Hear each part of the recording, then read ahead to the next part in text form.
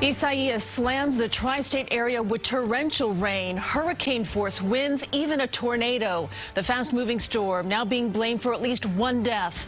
The storm has downed trees and wires, leaving more than 1 million power customers in the dark. And there is a major mass transit delay and shutdown as well. Good evening. I'm Christine Johnson. I'm Maurice Dubois. This fast-moving storm pounded the region for most of the day. And as we mentioned, one of the big problems has been falling trees. Check out this video right here from Wyckoff, New Jersey. A tree came crashing down on a mail truck at Carlton Road and Wyckoff Avenue. Luckily, the driver was not hurt. And there is widespread damage across the tri-state area tonight. We'll have a look at all of it in our live team coverage. Let's begin with Lonnie Quinn. He's in the Weather Center with the latest. Lonnie. Okay, I'll get right to it then. Here's what we are looking at outside right now. We've seen some rapid improvement in New York City. Temperature, not that that's the big story today, but it's 75 degrees. Winds are sustained out of the southwest at 25 miles per hour. You have some gusts that are significantly stronger than that. I'll show you all of that in just a moment. But first, we go to the 5 o'clock update on Tropical Storm Isaias, and it's interesting because this storm came onshore around North Carolina. Since North Carolina, it's been overland.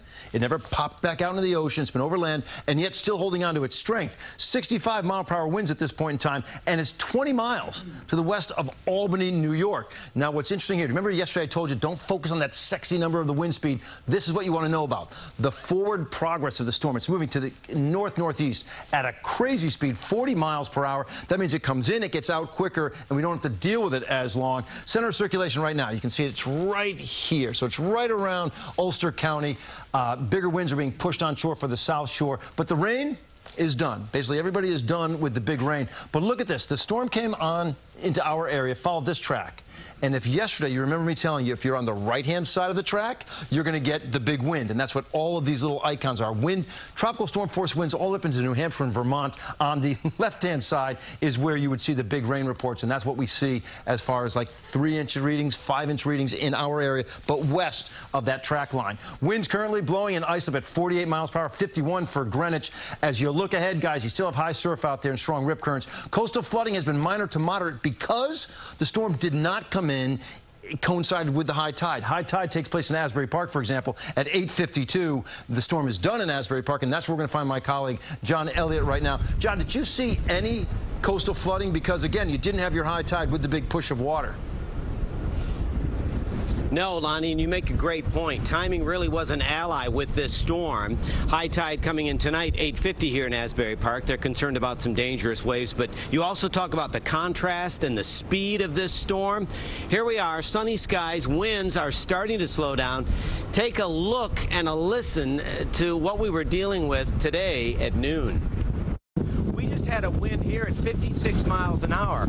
Closer to the shore, you just get pelted by all of that sand.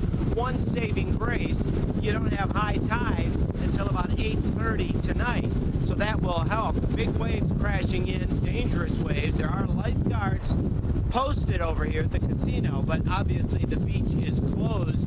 Stuff is flying around. So in the last hour, we've had gusts close to 45 miles an hour. That is not a gust. That is not a sustained wind. Show you real quickly, the waves still coming in. At 5 p.m., moments ago, they opened the beach to surfers. We will likely see some surfers, not open to the public yet. But again, Lonnie, you said it, a big contrast as the skies are bright and the winds are dying down. We'll have another report coming in around 5:30 right now, though. We'll send things right back to Christine. All right, John, thank you. Glad you're all right.